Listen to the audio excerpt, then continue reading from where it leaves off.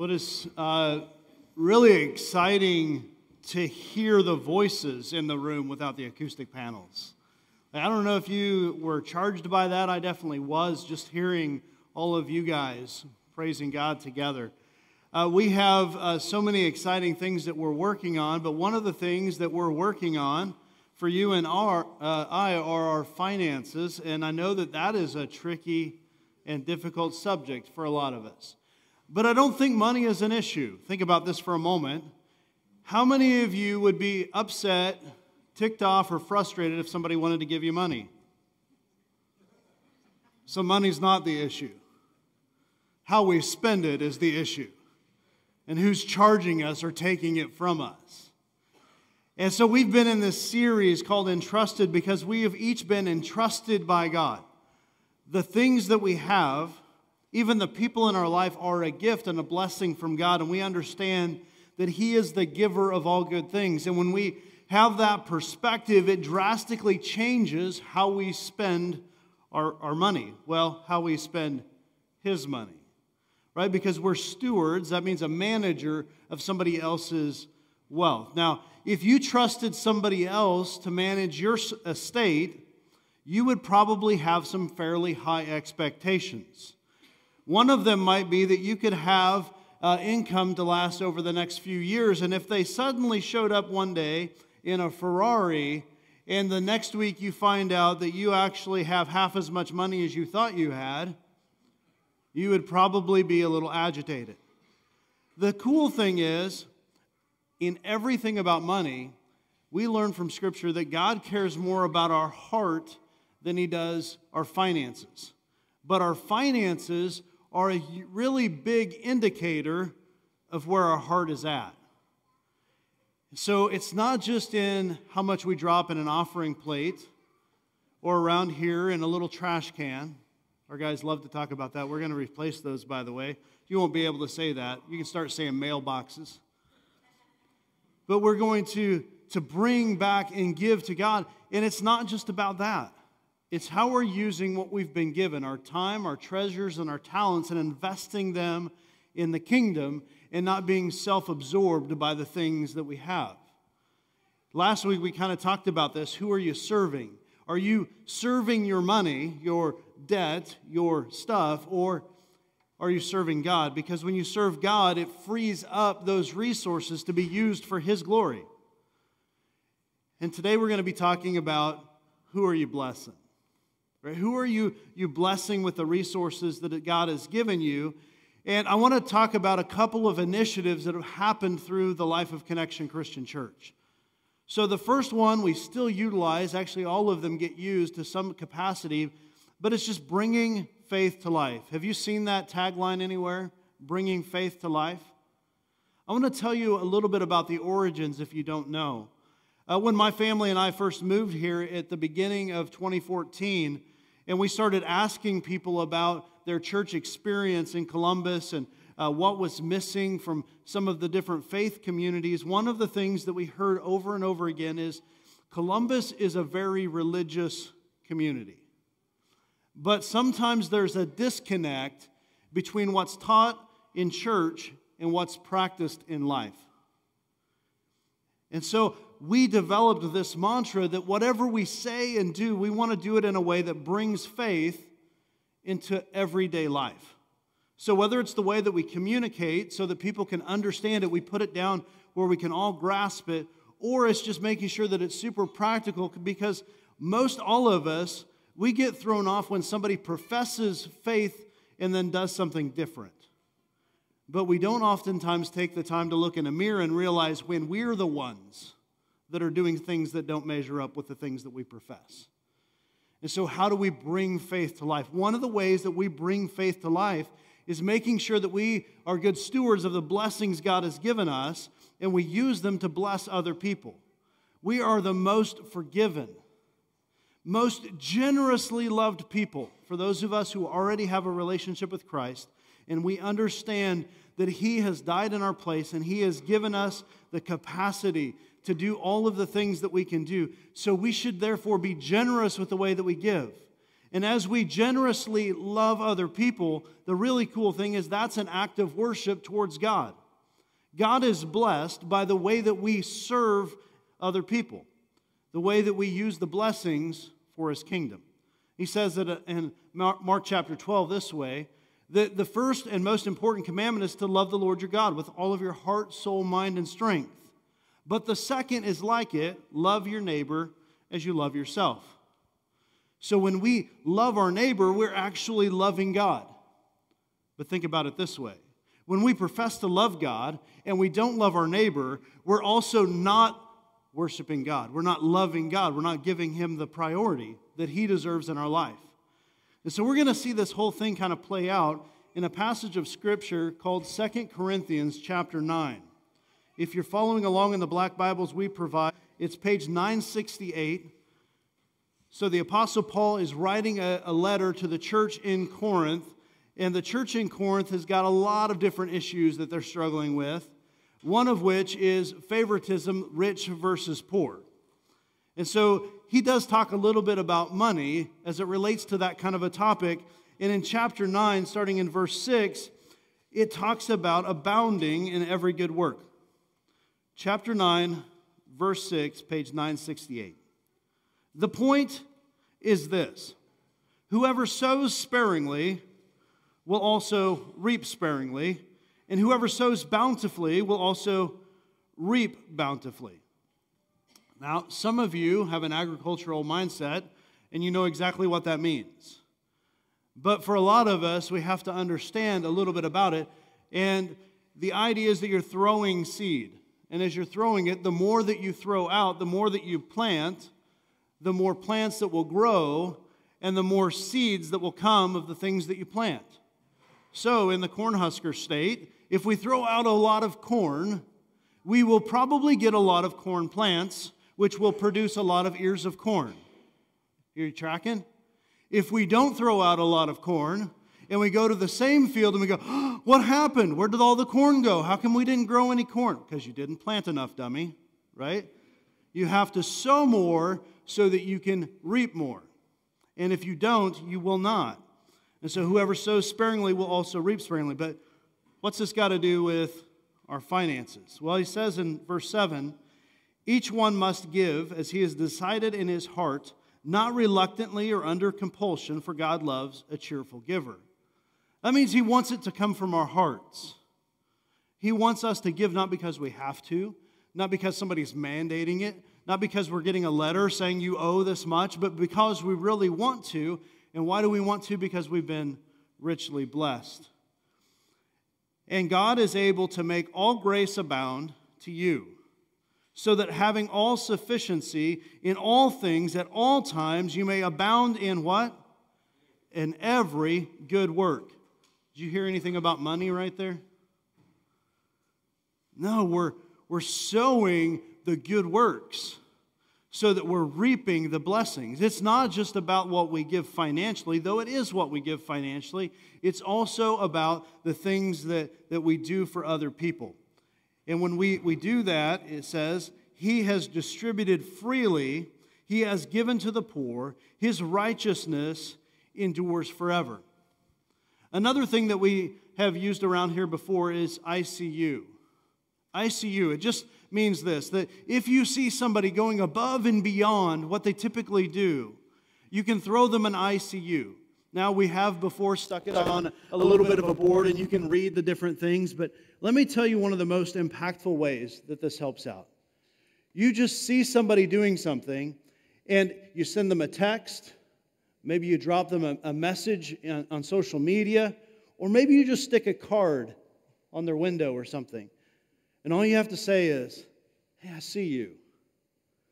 And if it's somebody from Connection, right, then we begin to hear this language and we go, oh yeah, they saw me doing something good for somebody else. But here's the really cool thing. God sees the things that nobody else sees. And so it helps to make us mindful that regardless of what we say or do, that there is a God in heaven who sees you. Right? And when you do them for Him, then the reward is so much greater than when you do it for people here. We've also got one This one hasn't been used a lot recently, but it's Sandman. Everybody say Sandman? Okay, this is not Metallica, so I know some of you are getting excited. Sandman is cyanide, right? How many of us have the ability to see things around us that need to get done?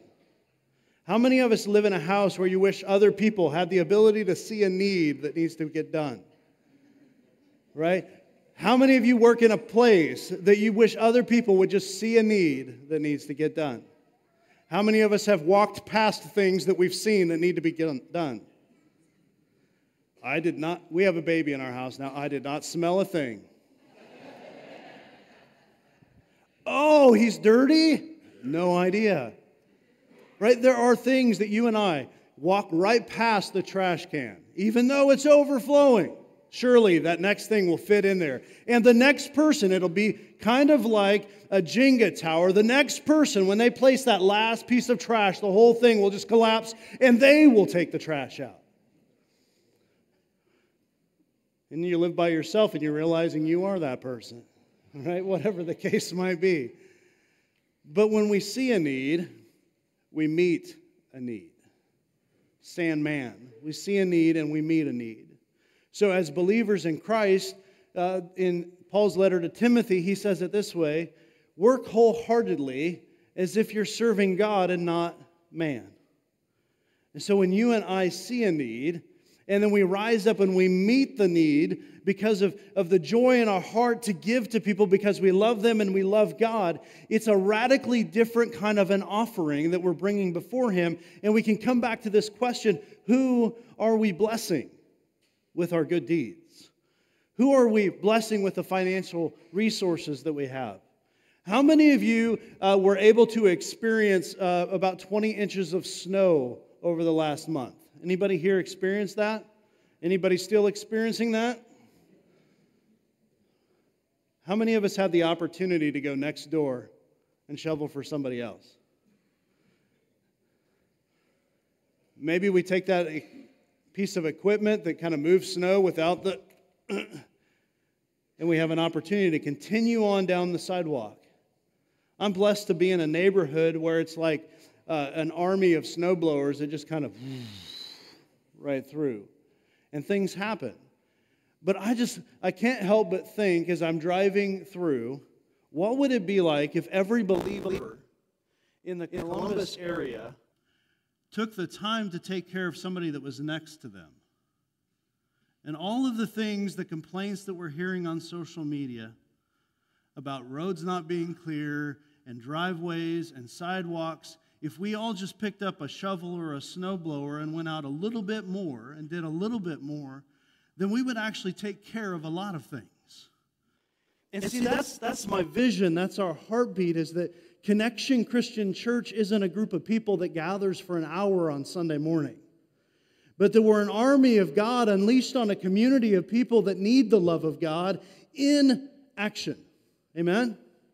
We need to be the church in action. If all we do is we gather here and we open up Bibles, we drop off our kids for an hour, dig in a little bit, sing some songs, and raise a hand, and we leave unchanged, we have accomplished nothing.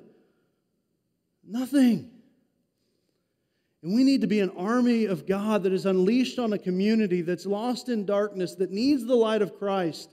And one of the ways that we do that is that we love on them through acts of service. See a need, meet a need. And when you see a fellow brother or sister in Christ, just being able to say, hey, I see you. I saw what you were doing there. Good job. Good job. Let's continue reading. Verse 10. He, God, who supplies seed to the sower, that means all that corn that you were throwing out, the only reason you got it is because God allowed you to have it. And He supplies to the sower and bread for food. Will supply and multiply your seed for sowing and increase the harvest of your righteousness. Sometimes we don't sow, sometimes we don't give, sometimes we don't serve because we figure, hey, I don't have enough time, I don't have enough resources, I don't have the capacity to do that. And one of the crazy things is whenever we get self-absorbed, when we start turning things inward, it actually works against us. We think that we're saving more, that we're building up more. Go back to last week's message and listen to The little bit, if you can, the audio was kind of bad online. I understand that. The idea that we have a God who supplies, and when we store it up for ourselves, it just can come crumbling down. But when we give, when we serve, the giver of all the things that we've already given away replenishes us. It's like living water. I mean, maybe I've heard that someplace before, that it's not like we give and we don't get. We give and He gives, and we give and He gives. And that's an amazing thing when we're in God. You will be enriched in every way, to be generous in every way. You will be enriched from whom? God. So that you can be what? Generous in every way. Guys, there should not be a people group on earth that is more generous than the church. There should not be anyone who's out giving God. Because the fact of the matter is that you and I, as much as we want to, we cannot outgive God. And at some point in time, you will put God to the test, and some of you already have, and you will realize that He pours back into you. And you'll go, how does this make sense? I've given more, and I've gotten more. It doesn't add up. That's because you're serving the giver of all good things. Verse 12. For the ministry of this service is not only supplying the needs of the saints, it's yours, right? But is also overflowing in many thanksgiving to God. When we love God's people, we're actually thanking God for loving us. By their approval of this service, that's the people, they will then glorify God because of your submission that comes from your confession of the gospel of Christ and the generosity of your contribution for them and for others, while they long for you and pray for you because of the surpassing grace of God upon you. Thanks be to God for His inexpressible gift. When you serve other people in the love of God, not only are you praising God, but the people are seeing God in you, and they are praising God and you. It's amazing, kind of a domino effect that we have when we offer our lives as a living sacrifice, holy and pleasing to God. When we serve and bless other people with the blessings that we have. I'll take you also to a passage that's found in Matthew. I'm not going to read it in great detail, but it's Matthew chapter 25. And it's on page 830 in the Bibles we provide. And the question I want to ask you is this. Are you hiding or are you investing? Are you hiding or are you investing? So a wealthy landowner is getting ready to leave. And he finds 3 employees to entrust things to. Okay, now the way that we read it in Scripture, it says one was given 5 talents. Okay, that's a measure of money. Another was given 2 talents. And a third was given 1 talent, each according to their ability. Some have a capacity to handle more things than others, and it doesn't really matter because God gives us according to what we can do and what He's designed us to be able to accomplish. The question is, what will we do with what He's invested us with? And so this wealthy landowner leaves, and after quite a bit of time, he comes back. Now, did he give his resources to those individuals? He did not. He entrusted them to manage the resources, which is way different. Now, the worst possible scenario would be that you lost it. The second worst would be that you're just like, okay, here it is. I kept it in a safe. It was underneath my mattress, whatever. Here you go, have it back. But we understand that we could put something in even just a basic savings account. It's probably going to draw a little bit of interest over that period of time. If we use it and invest it in other resources, we could probably increase that return a little bit more. So he comes back, and the one with 5 makes 5 more. Bravo, well done, my good and faithful servant. The one with 2 makes 2 more. he too is praised for the work that he's done. But the one who had one just went and buried it. And so he went and grabbed the shovel, dug it up, brought it back in. And he was called a wicked and lazy servant. And all he did was give God back, or give the owner back what he was entrusted with. And some of us, we've been entrusted with something so amazing, the generosity of God, the love of God. Any financial resources, any family that we've got, any job that we've got, has all been a gift from us, or for us from God. And we have the opportunity to pay it forward. So, will we just receive it, or will we give it? Will we hide those treasures so nobody else can see our talents and our abilities because they're just for us? Or we've spent all week working, so therefore we don't really want to go above and beyond. This is my time. Or do we let it shine? Do we invest it into other people?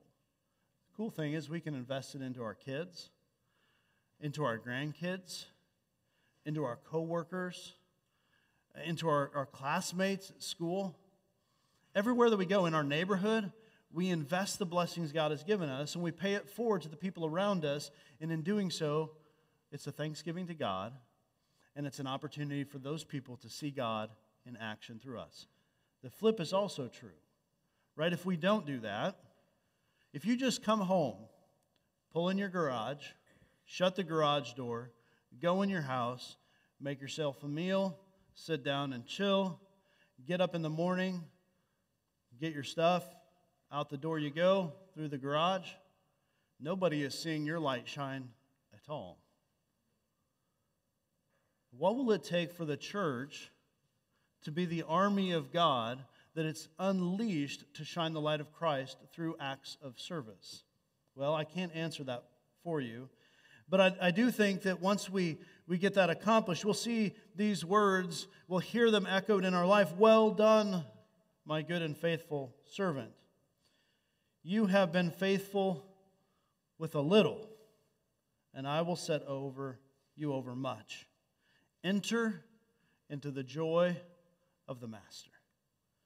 This is something that we want to hear and receive. So guys, my challenge to us is really just to give more generously, more appreciatively. Serve other people when you see a need. What does Sandman mean? See a need, meet a need. See a need, turn your back? No. See a need, hope somebody else accomplishes it? No. We see a need, and we what? Meet a need. When we see somebody rising up to meet a need, what do? I see you. Right? We encourage other people as they're going along. And we remember that you and I, cannot outgive God. And so who is it that we're blessing by giving them a little Jesus as we live? I want you to think about this for a moment. This is your next step. Okay? What is it that you need to do for somebody else in your world? Who is it in your life that needs to see the love of Jesus in action? Receive that imprint right now. Yeah. Who's God calling you to serve? What do you need to do? How are you going to put your faith in action today and the rest of your life?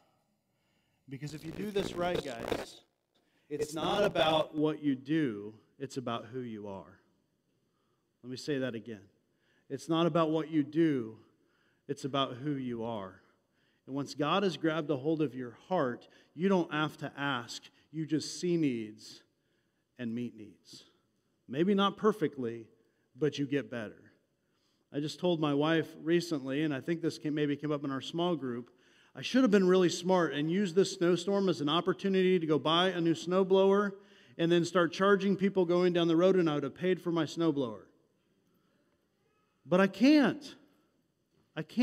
Like, I would physically be out all day snowblowing everybody's driveway and trying to get out of there as quick as I can without them seeing me. Because that's just who I am. Who are you? Who are you blessing? Father, we thank you for working in our life, because we know that through the love of Jesus Christ, we have all been blessed tremendously. When we were lost, hurting, without hope. And Father, I know that there are people here today who are still there. They're struggling with a lot of different things in their life. And they're looking for a little light and a little hope. May they see it in your church family. So much so that they begin to bring the praise back to you, and it overflows with thanksgiving to you and blessings to your church family around the world. That as we go into the world and we shine this light, that we bring faith to life in real and practical ways. That whether they encounter us in our workplace or in our neighborhoods, they know there's something different. They know that there's a heart that's there. And Father, I pray that you begin to work in our lives in such a way that we can speak truth into them, not just serve them, but speak truth into them and give them a reason for the hope that we have in Jesus Christ. That we would serve wholeheartedly as if we're serving you and not just the people you've placed around us. And Father, we just ask that as a church family, Connection Christian Church, when we reach out beyond these walls, and I know that we will, and Father, to connect people in this Columbus area to Jesus Christ, help us to remember we're connecting them to the giver of all good things.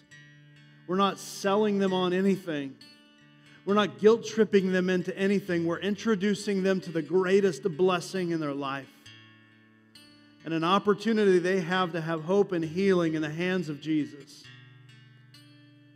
Father, if there's anybody here today that needs to know about that hope a little bit more deeply, if they're ready to step out in faith and say, yes, I believe that Jesus is the Son of God, that He has died for me, that He so generously loved me when I've been hurting and lost and hopeless. Father, would you just receive them in? And as we pause to celebrate this death, burial, and resurrection of Jesus through a time we call communion, Father, would you help us all just to be able to focus on the life that was given to us at the cross.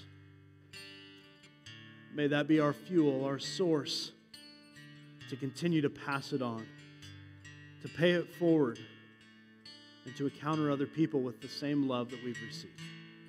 We pray this in Jesus' name. Amen. If you're ready to make a decision today, to make Jesus front and center in your life, please come find me. Let's talk. If today is a day where you've decided, hey, I've been more of a receiver than a giver. I've been more of a life taker in asking other people to serve me than I have been a life giver. This is an opportunity to step into a new future, a new you, and claim this new identity in Christ. And we want to bless you as you're coming forward. And we have no doubt that God will not bless you as you do so. As He says, put me to the test. So around the room, you're going to find these little buckets. And those are a good place to put your contributions if you'd like to. Remember, it's all His anyway. We're just putting Him to the test and praising Him for what He's already done. So thank you for doing that. Supporting the ministry of Connection, helping us in the mission to reach people in the Columbus area for Christ, but more so for trusting God in all things.